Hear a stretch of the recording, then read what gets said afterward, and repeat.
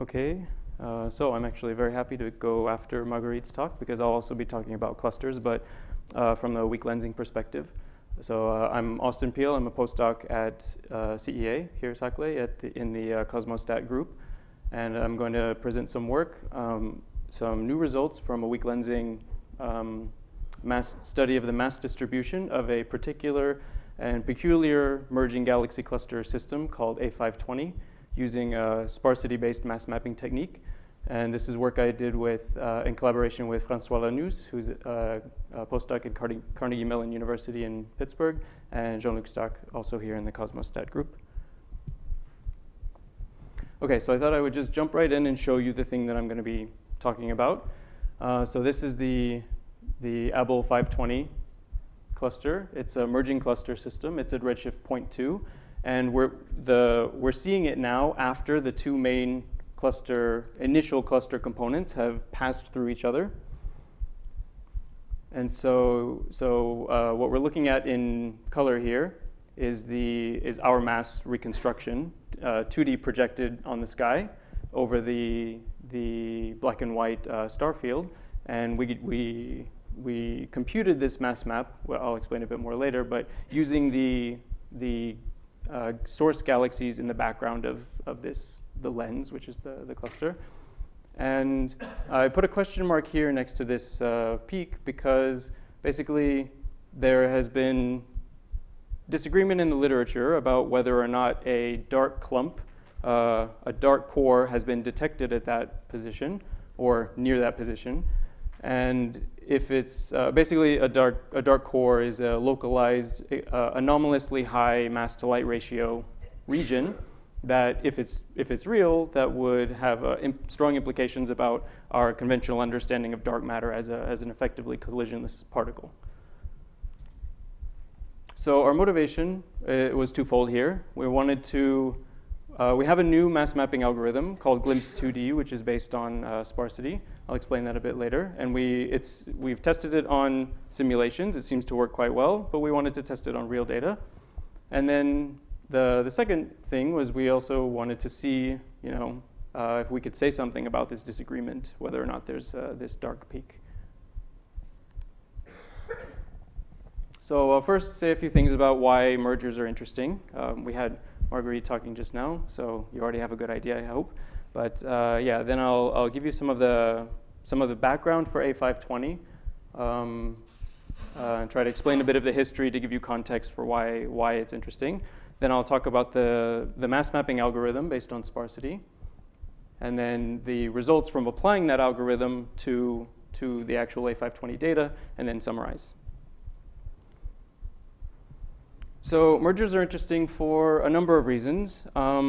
Basically, they give us an astrophysical laboratory to test and to study the properties of dark matter, which is cool. And of course, they can also teach us about galaxy cluster formation and evolution, because basically clusters are the most massive gravitationally bound structures in the universe, and they're thought to be built up hierarchically, so mergers are sort of catching them in part of their evolution stage.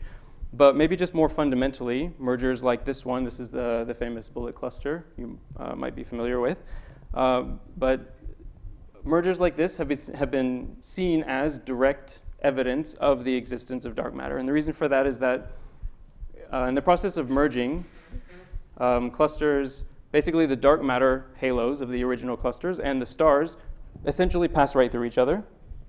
But then the intracluster plasma, which is X-ray emitting, undergoes ram pressure in the crossing, and so kind of gets stuck in the middle. So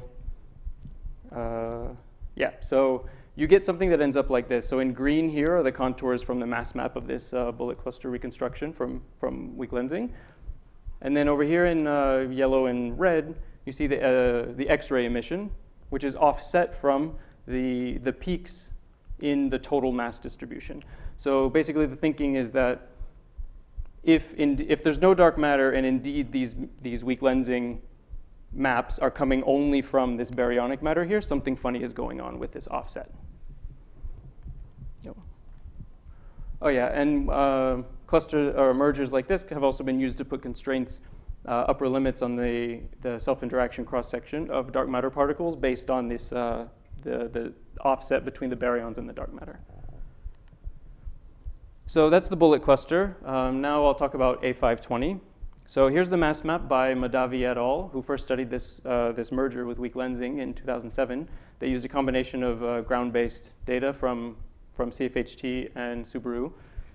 And basically, they were the first to notice that in this kind of in-between here, up here is one of the initial clusters, and down here is the other, that somewhere in between we have this overdense region that doesn't seem to have the attendant number of galaxy members that you would expect. So it's a very high mass to light ratio region, and they called it a dark clump. Right, so yeah, the contours are the mass, and then in the background you can see it sort of coincides with the X-ray emission.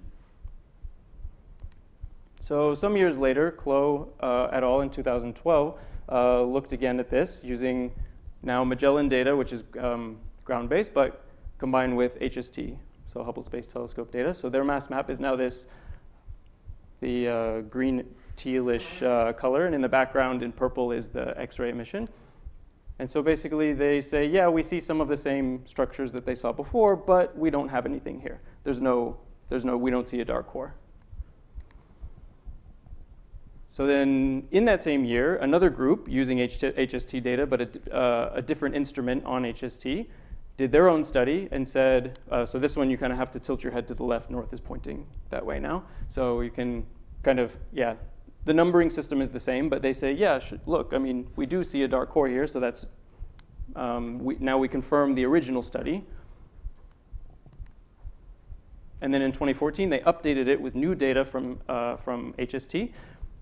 And they said, OK, actually, where we thought we saw one originally, there's not one there anymore, but there's one that's a bit closer to this, this peak number 4, the most massive one. It's moved about an arc minute toward that direction, and we detect it with high significance. So yeah, so that was all kind of interesting, and hopefully you have an idea of the strange history of this merger and why we thought it would be interesting to apply a new weak lensing mass mapping algorithm to it. So just as a kind of warm up to get there, before I explain our mass mapping algorithm, here's just an illustration to show you what's done typically in the field. You start with a galaxy shape catalog that tells you the positions and orientation, the shape measurements of all of the galaxies that you're interested in your field. And we treat each ellipticity as a noisy measurement of the true shear field. And then we can just feed it into this Kaiser and Squires 93 formula, which is basically a convolution of the shear field to give you back the convergence, which is the mass map that we're after. And so one thing about this is it's a convolution in direct space, but it's often just easier to solve in Fourier space. So, but to do that, the galaxies that you observe don't come already nicely on a grid. But if you want to take fast Fourier transforms, then you need to grid them. So that involves some binning of the data, some smoothing initially to put them in a nice grid. And Kaiser-Squire seems to work. Oh, I should just say, like, these are the little sticks are the average ellipticity of galaxies within a region, the size of a pixel. And you can see by eye the correlation between the shear pattern and the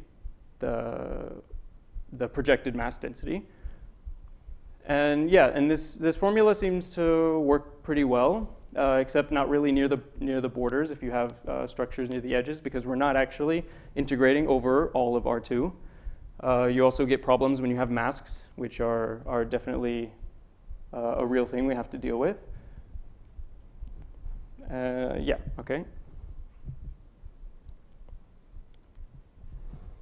So now I want to talk about Glimpse 2D, which was code developed by my collaborator, Francois Lanus. It stands for Gravitational Lensing Inversion and Mapping with Sparse Estimators. And the idea is, in contrast to the Kaiser and Squires approach, it's to treat mass mapping as a generic ill-posed inverse problem that we regularize with a multi-scale sparsity prior on the solution. So I'll explain a bit more about what all those words mean.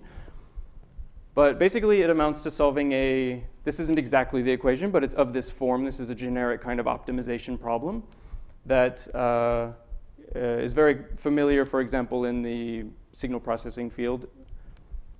And so the idea is that we have two terms. The first one is a quadratic term that's essentially data fidelity.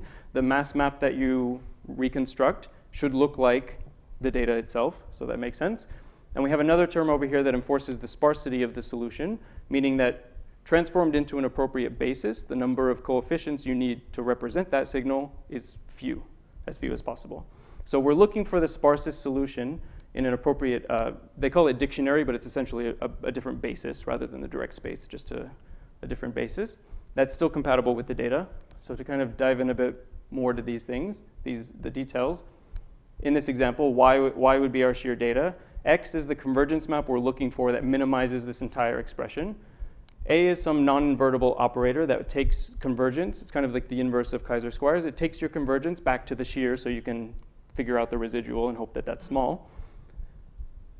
Phi is your dictionary or your new basis, your transform.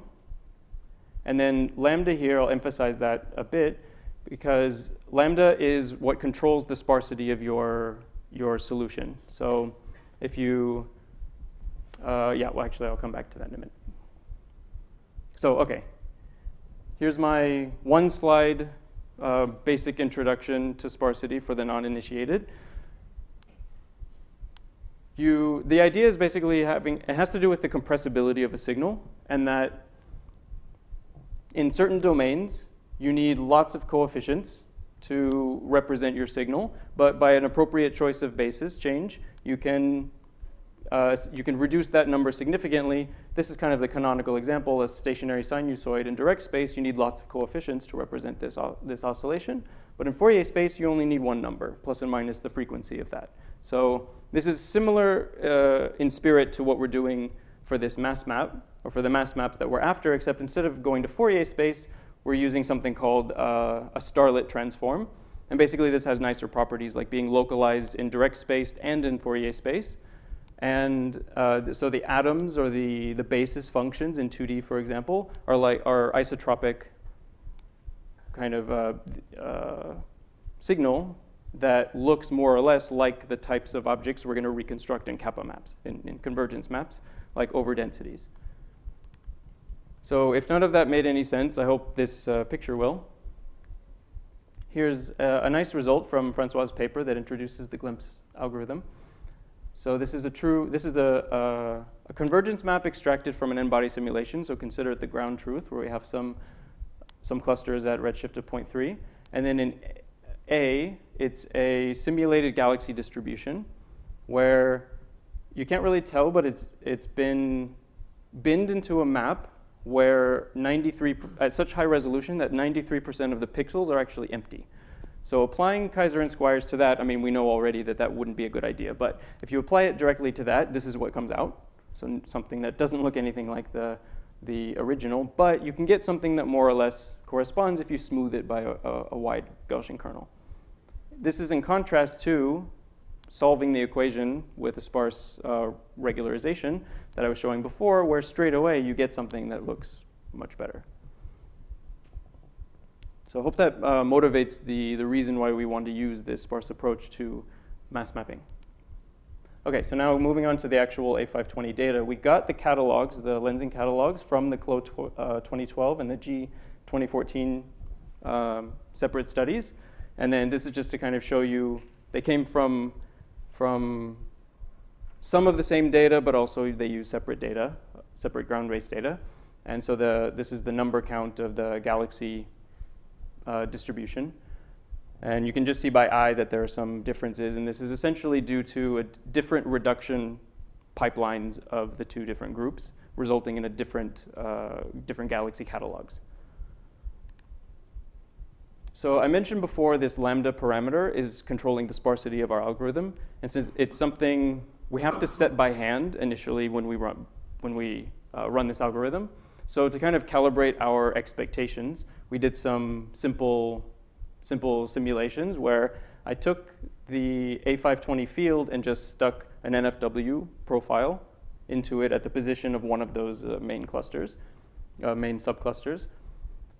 And so these are the results for using the true shear as the signal. Okay, so no surprise, glimpse for any level of our sparsity can recover the signal in the noiseless case. That's not too surprising. And then I added noise, shape noise, to all of the galaxies that resembles what we really see in the A520 data. And so now the difference it becomes clear. We really only have something here, but because of noise, when we have at a low level of lambda, or in other words, we're a weak enforcing of the sparsity constraint, we get all these other noise peaks popping up. But when we raise the level up to 3, they all disappear, and we essentially get what we put in. And then we don't get anything better by raising it higher. And so I think I'll just skip this, actually. So, OK. Now, this is the actual result for lambda equals 2 of running glimpse on the CLO 2012 data. And so we see, I used the same numbering system that they used in their papers. And so we essentially see P1, 2, and 4, the same kind of structures that they saw in the same places, so that's good. 3 was the original place of the dark peak, and then P3 prime is where it moved to. And in neither of those places do we really see any structure, neither did they. So things are looking good. So that's at a low level of lambda. As we raise it to 3, we only get the most significant stuff coming out, and then same for 4. So here's just all 3 of them for the various lambda levels compared with their original, and we see good agreement. In other words, we don't detect the dark peak just like they didn't. And then on the J14 data, same thing here. I'll just run through them quickly. This is for lambda equals 2, 3. Again, we're suppressing the noise as we raise lambda. So we only are left with these the most significant peaks, and then maybe a hint of something here, but it's hard to tell. And then by lambda equals 4, it's only the primary 2 clusters, subclusters. So, and then this is for comparison with their original. So, more or less good agreement overall. But we have some intriguing hints in the J14 data where they said, yes, we strongly detect this dark core. We see it at lambda equals 2, but we know that when lambda is so low, we're susceptible to getting all sorts of other noise peaks. So to try to clarify the issue, we wanted to answer the question: how significant is that dark peak potentially that we might be seeing? And so to do that, we ran glimpse on a large number of noise simulations of the data, where basically we took the original catalog and then shuffled the galaxies around, gave them a random spin, and then in each of those maps looked at the number. The amplitude and the number of peaks arising. And so basically, that tells us, for a given lambda value, how many noise peaks we expect at a given amplitude. And then we can compare that with the statistics of those from those noise maps to what we see in the real data. So this is the original reconstruction for lambda equals 3. And now I've ordered the peaks by amplitude, basically. And so by comparing how many peaks we would expect purely from noise in amplitude to what we actually see, we can assign a significance value to them. And then as we continue to raise the lambda level, we can repeat the process. And then basically, the longer that a peak is still showing up as we raise lambda, the more significant it is. And so when we do this for the J14 data, for example, P2 and P4 are at least 3.3 sigma. We're only limited here by the number of realizations because we used 1,000. So a 3.3 sigma event is a 1 out, or a 1 out of 1,000. So if we had more simulations, then we would certainly push this up higher. But for the proposed dark peak here at P3 prime, we find it less than 2 sigma, so we won't count it as a significant detection. So just to sum up, I hope I've convinced you that mergers are interesting, and I've talked about our weak lensing reanalysis of the A520 merger using a sparsity-based mass mapping technique called glimpse. And kind of the takeaway was that with by our analysis, we can't confirm the detection of that anomalous dark peak. And in the spirit of presenting reproducible research, you can find the catalogs, the software, and instructions for how to run them and and reproduce our results on the Cosmostat website. Thank you.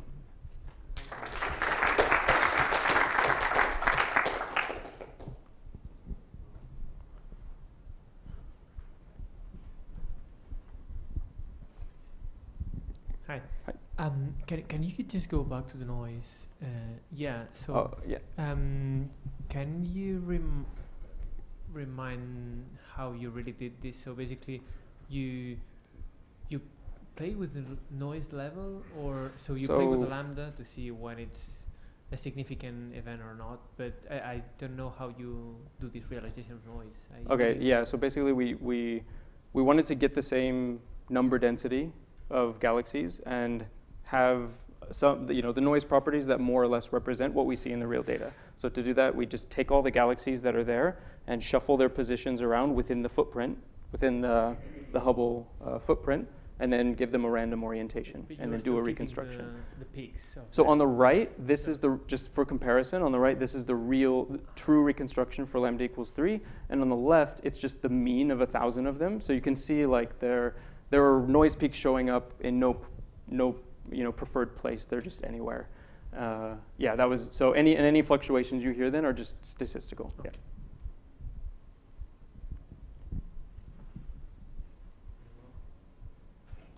Okay, so thanks again, Oski.